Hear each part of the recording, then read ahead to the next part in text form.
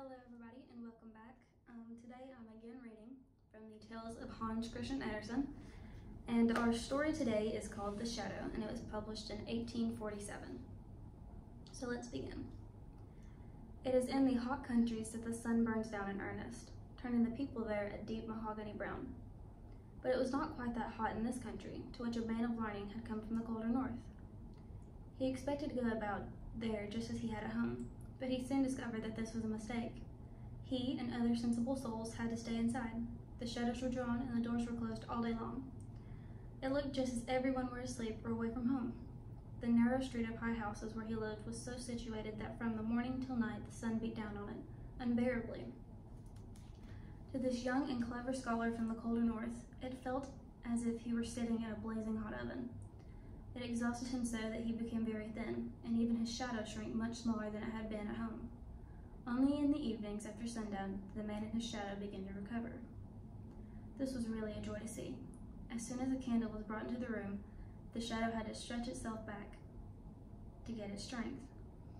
It stretched up the wall, yes, even along the ceiling, so tall did it grow. To stretch himself, the scholar went out on the balcony. As soon as the stars came out in the beautiful, clear sky, he felt as though he'd come back to life. In warm countries, each window has a balcony, and on the balconies up and down the street, people came out to breathe the fresh air that one needs, even if one is already a fine mahogany brown. Both up above and down below, things became lively. Tailors, shoemakers, everyone moved out into the street. Chairs and tables were brought out. Candles were lit, yes, candles by the thousands. One man talked, another sang, people strolled about, carriages drove by, and donkeys trotted along. Ting-a-ling-a-ling, from their harnesses had bells on them. There were church bells ringing, hymn singing, and funeral processions. There were boys in the street firing off Roman candles. Oh yes, it was lively as lively could be down in that street. Only one house was quiet, the one directly across from where the scholarly stranger lived. Yet someone lived there, for flowers on the balcony grew and thrived under that hot sun, which they could not have done unless they were watered. So someone must have been watering them, and there must be people in the house. Along in the evening, as a matter of fact, the door across the street was open, but it was dark inside, at least in the front room. From somewhere in the house, farther back, came the sound of music. The scholarly stranger thought the music was marvelous, but it is quite possible that he only imagined this, for out there in the warm countries, he had thought everything was marvelous, except the sun. The stranger's landlord said that he didn't know who had rented the house across the street. No one was ever to be seen over there, and as for the music, he found that extremely tiresome. He said, "It's just as if somebody sits there practicing a piece that's beyond him. Always the self-same piece. I'll play it right yet," he probably says, but he doesn't, no matter how long he tries. One night, the stranger woke up. He slept with the windows to his balcony open, and as the breeze blew his curtain aside, he fancied that a marvelous radiance came from the balcony across the street. The colors of all the flowers were as brilliant as flames. In their midst stood a maiden, slender and lovely. It seemed as if radiance came from her. It actually hurt his eyes, but this was because he had opened them too wide in a sudden awakening. One leap and he was out of bed. Without a sound, he looked through his curtains, but the maiden was gone. The flowers were no longer radiant. They lay bloomed as fresh and fair as usual. The door was ajar, and through it came the music so lovely and soft that one could really feel romantic about it. It was like magic. But who lived there? What entrance did they use? Facing the street, the lower floor of the house was a row of shops, and people couldn't run through them all the time. On another evening, the stranger sat out on his balcony. The candle burned in the room behind him, so naturally his shadow was cast on the wall across the street. Yes, there it sat among the flowers, and when the stranger moved, it moved with him. I believe my shadow is the only living thing to be seen over there, the scholar thought to himself. See how he makes himself at home among the flowers? The door stands ajar, and if my shadow were clever, he'd step in, have a look around, and come back to tell me what he had seen. Yes, he said as a joke, you ought to make yourself useful. Kindly step inside. Well, aren't you going? He nodded to the shadow, and the shadow nodded back. Run along now, but be sure to come back. The stranger rose, and his shadow across the street rose with him. The stranger turned around, and his shadow turned too. If anyone had been watching closely, he would have seen the shadow enter the half-open balcony door and the house across the way in the same instant that the stranger returned to his room and the curtain fell behind him. Next morning, when the scholar went out to take his coffee and read the newspaper, he said, "What's this?" as he came out in the sunshine. "I haven't any shadow." So it really did go away last night, and it stayed away. Isn't that annoying? What annoyed him most was not so much the loss of a shadow, but the knowledge that there was already a story about a man without a shadow. All the people at home knew that story. If he went back and told them his story, they would say he's just imitating the old one. He did not care to be called unoriginal, so he decided to say nothing about it, which was the most sensible thing to do. That evening, he again went out on the balcony. He had placed the candle directly behind him because he knew that a shadow always likes to use his master as a screen, but he could not coax it forth. He made himself short and made himself tall, but there was no shadow. It didn't come forth. He hemmed and he hawed, but it was no use. This was very vexing, but in the hot countries, everything grows most rapidly, and in a week or so, he noticed with great satisfaction that when he went out in the sunshine, a new shadow was growing at his feet. The root must have been left with him. In 3 weeks' time, he had a very presentable shadow, and as he started north again, it grew longer and longer, until it got so long and large that half of it would have been quite sufficient. The learned man went home and wrote books about the things in the world that are true, that are good, and that are beautiful. The days went by, and the years went past, many, many years in fact. Then one evening, when he was sitting in his room, he heard a soft tapping at his door. "Come in," he said. But no one came in. He opened the door and was confronted by a man so extremely thin that it gave him a strange feeling. However, the man was faultlessly dressed and looked like a person of distinction. "With whom do I have the honor of speaking?" the scholar asked. "Ah," said the distinguished voice, "I thought you wouldn't recognize me, now that I put real flesh on my body and wear clothes. I don't suppose you ever expected to see me in such fine condition. Don't you know your old shadow? You must have thought I'd never come back. Things have gone remarkably well with me since I last saw you. I've thrived in every way, and if I have to buy my freedom, I can." He rattled a bunch of valuable charms that hung from his watch, and fingered a massive gold chain he wore around his neck. Oh, how his fingers flashed with diamond rings, and all this jewelry was real. "No, I can't get over it," said the scholar. "What does it all mean?" "Nothing ordinary, you may be sure," said the shadow. "But you are no ordinary person, and I, as you know, have followed in your footsteps from childhood. As soon as you thought me sufficiently experienced to strike out in the world for myself, I went my way. I have been immeasurably successful, but I felt a sort of longing to see you again before you die, as I suppose you must, and I wanted to see this country again. You know how one loves his native land. I know that you have got hold of another shadow. Do I owe anything to either of you? Be kind enough to let me know." "Well, is it really you?" said the scholar. "Why, this is most extraordinary. I would never have imagined that one's own shadow would come back in human form." "Just tell me what I owe," said the shadow, "because I don't like to be in debt to anyone." "How can you talk that way?" said the student. "What debt could there be? Feel perfectly free. I'm tremendously pleased to hear of your good luck. Sit down, my old friend, and tell me a bit about how it all happened, and about what you saw in that house across the street from us in the warm country." "Yes, I'll tell you all about it," the shadow said, as he sat down. "But you must promise that if you meet me anywhere, you won't tell a soul in town about me having been your shadow. I intend to become engaged, for I can easily support a family." "Don't you worry," said the scholar. "I won't tell anyone who you really are. I give you my hand on it. I promise, and a man as good as his word." "And a word is as good as his shadow," the shadow said, for he couldn't put it any other way. It was really remarkable how much of a man he'd become, dressed all in black with the finest cloth, patent leather shoes, and an opera hat that could be pressed perfectly flat until it was only brim and top.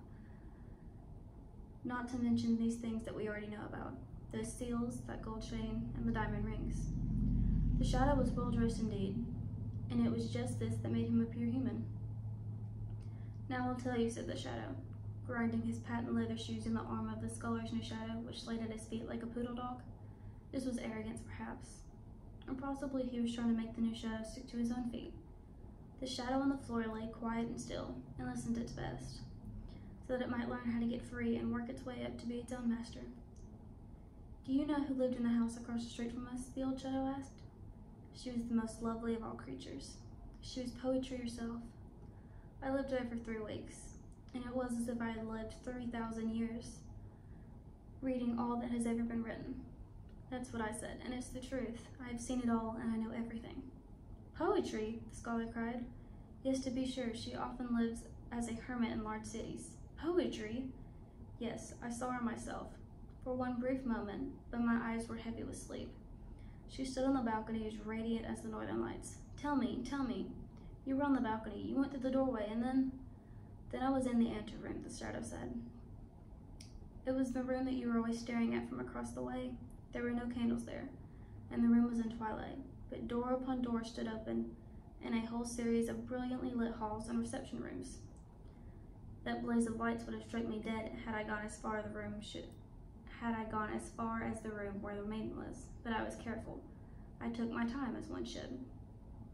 And then what did you see, my old friend, the scholar asked.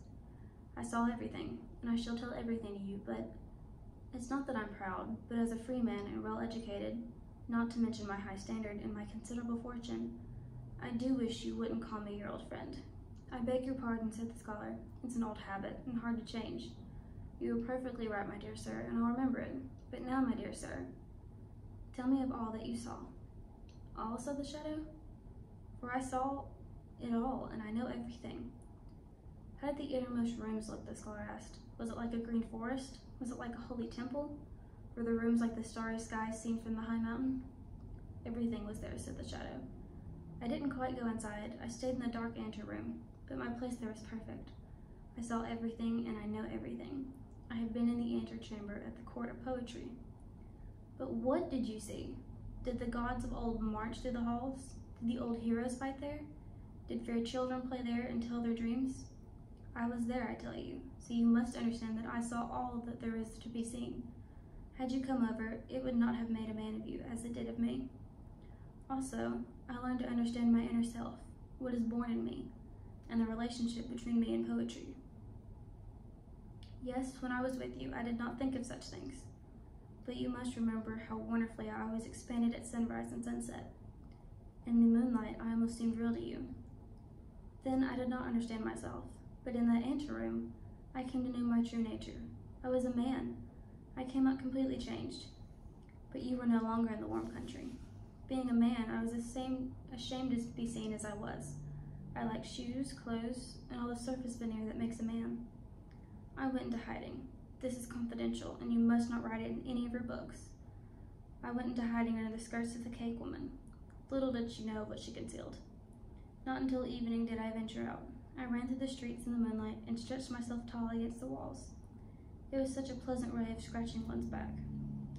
Up I ran and down I ran, peeping into the highest windows, into drawing rooms, and into garrets. I peered in where no one else could peer. I saw what no one else could see, or should see. Taken all in all, it's a wicked world. I would not care to be a man if it were not considered the fashionable thing to be. I saw the most incredible behavior among men and women, fathers and mothers, among those perfectly darling children.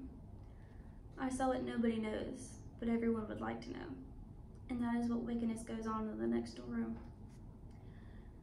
If I had written it in the newspaper, oh, how wildly it would have been read. But instead, I wrote to the people directly concerned, and there was the most terrible consternation in every town to which I came. They were so afraid of me, yet so remarkably fond of me. The professors anointed me a professor, and the tailor made me new clothes. My wardrobe was almost complete. The master of mint coined new money for me, and the women called me such a handsome man, and so I became the man I am. Now I must bid you goodbye. Here's my card. I live on the sunny side of the street, and I am always home on rainy days. The shadow took his leave. How extraordinary, said the scholar. The days passed, the years went by, and the shadow called again. How goes it, he asked. Alack, said the scholar, I still write about the true, the good, and the beautiful, but no one cares to read about such things. I feel quite despondent, for I take it deeply to heart. I don't, said the shadow. I am getting fat, as one should. You don't know the ways of the world, and that's why your health suffers. You ought to travel. I'm taking a trip this summer. Will you come with me? I'd like to have a traveling companion. You come along as my shadow, and it'd be a great pleasure to have you along, and I'll pay all the expenses." "No, that's a bit much," said the scholar. "Depends on how you look at it," said the shadow. "It'll do you a lot of good to travel. Will you be my shadow? The trip won't cost you a thing." "This has gone much too far," said the scholar. "Well, that's the way the world goes," the shadow told him, "and that's the way it will keep on going." And away he went. The learned man was not well at all. Sorrow and trouble pursued him, and what he had to say about the good, the true, and the beautiful appealed to most people about as much as roses appeal to a cow. Finally, he grew quite ill. "You really look like a shadow," the people told him, and he trembled at the thought. "You must visit a watering place," said the shadow who came to see him again. "There is no question about it. I'll take you with me for old friendship's sake. I'll pay for the trip, and you can write about it, as well as doing your best to amuse me along the way. I need to go to a watering place too, because my beard isn't growing as it should. That's a sort of disease too, and one can't get along without a beard. Now be reasonable and accept my proposal. We shall travel just like friends." So off they started. The shadow was a master now, and the master was the shadow. They drove together, rode together, walked together, side by side, before or behind each other, according to the way the sun fell. The shadow was careful to take the place of the master, and the scholar didn't much care, for he had an innocent heart, besides being most affable and friendly. One day he said to the shadow, "As we are now fellow travelers and have grown up together, shall we not call each other by our first names, the way good companions should? It's much more intimate." "That's a splendid idea," said the shadow, who is now the real master. "What you say is the most open-hearted and friendly. I shall be just as friendly and open-hearted with you. As a scholar, you are perfectly aware how strange is man's nature. Some men cannot bear the touch of gray paper. It sickens them. Others quail if they hear a nail scratch across a plane of grass. For my part, I'm infected just the way when I hear you call me by my first name. I feel myself grounded to the earth, as I was in my first position with you. You understand. It is a matter of sensitivity, not pride. I cannot let you call me by my first name, but I shall be glad to call you by yours, as a compromise." So thereafter the shadow called his one-time master by his first name. It has gone too far, the scholar thought, when I must call him by his last name while he calls me by my first. But he had to put up with it. At last they came to the watering place. Among the many people was a lovely princess. Her malady was that she saw things too clearly, which can be most upsetting. For instance, she immediately saw that the newcomer was a very different sort of person from the others. "He has come here to make his beard grow," they say, "but I see the real reason. He can't cast a shadow." Her curiosity was aroused, and on the promenade she addressed this stranger directly. Being a king's daughter, she did not have to stand upon ceremony. So she said to him straight, "Your trouble is that you can't cast a shadow." "Your Royal Highness must improve considerably," the shadow replied. "I know that your malady is that you see too clearly, but you are improving. As it happens, I do have the most unusual shadow. Don't you see that figure who has accompanied me? Other people have a common shadow, but I do not care for what is common at all.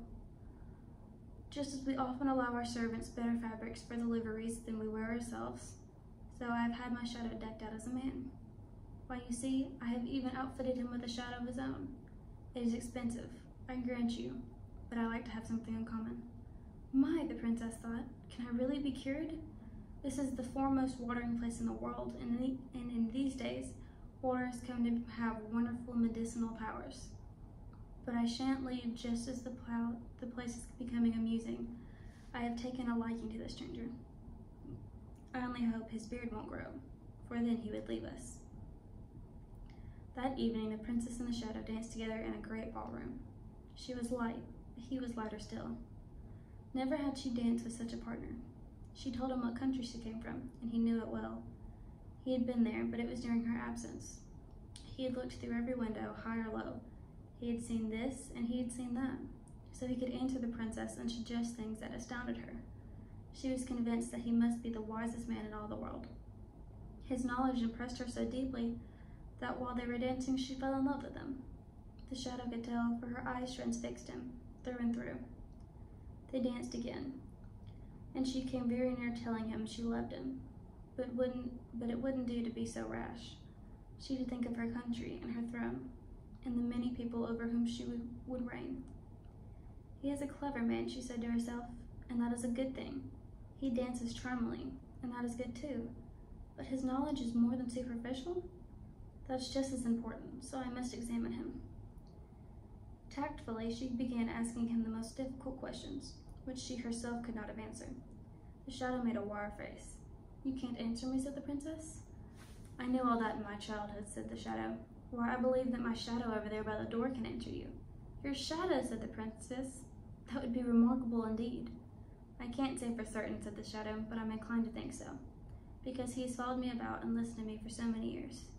Yes, I'm inclined to believe so, but your Royal Highness must permit me to tell you that he is quite proud of being able to pass for a man. So if he is to be in the right frame of mind to answer your question, he must be treated just as if he were human. I like that, said the princess. So she went to the scholar in the doorway and spoke with him about the sun and the moon, and about people, what they are inside, and what they seem to be on the surface. He answered her wisely and well. What a man that must be to have such a wise shadow, she thought. It will be a godsend to my people and my country if I choose him for my consort. That's just what I'll do. The princess and the shadow came to an understanding, but no one was to know about it until she returned to her own kingdom. No one, not even my shadow, said the shadow, and he had his own private reason for this. Finally, they came to the country that the princess ruled when she was at home. Listen, my good friend, the shadow said to the scholar. I am now as happy and as strong as one can be, so I'll do something very special for you. You shall live with me in my palace, and drive with me in my royal carriage, and have $100,000 a year. However, you must let yourself be called Shadow by everyone. You must not ever say that you have been a man, and once a year, while I sit on the balcony in the sunshine, you must lie at my feet as shadows do. For I tell you, I am going to marry the princess, and the wedding is to take place this very evening. No, that's going too far, said the scholar. I will not. I won't do it. That would be betraying the whole country and the princess too. I'll tell them everything, that I am a man, and you are the shadow merely dressed as a man. No one would believe it, said the shadow. Be reasonable, or I'll call the sentry. I'll go straight to the princess, said the scholar. But I will go first, said the shadow, and you shall go to prison. And to prison he went, for the sentries obeyed the only one who, they knew, was going to marry the princess. Why, you're trembling, said the princess, as the shadow entered her room. What has happened? You mustn't fall ill this evening just as we are about to be married. I have been through the most dreadful experience that could happen to anyone, said the shadow. Just imagine. Of course, a poor shadow's head can't stand very much, but imagine, my shadow has gone mad. He takes himself for a man, and imagine it, he takes me for his shadow. How terrible, said the princess. He's locked up, I hope. Oh, of course. I'm afraid he will never recover. Poor shadow, said the princess. He is very unhappy. It would really be a charitable act to relieve him of the little bit of life he has left. And after thinking it over carefully, my opinion is that it will be necessary to put him out of the way. That's certainly hard, for he is a faithful servant, said the shadow. He managed to sigh. You have a noble soul, the princess told him. The whole city was brilliantly lit that evening. The cannons boomed and the soldiers presented arms. This was the sort of wedding it was. The princess and the shadow stepped out on the balcony to show themselves, and be cheered again and again. The scholar heard nothing of all this, for they had already done away with him. The end. Thank you so much for listening, and tune in next week for a new story.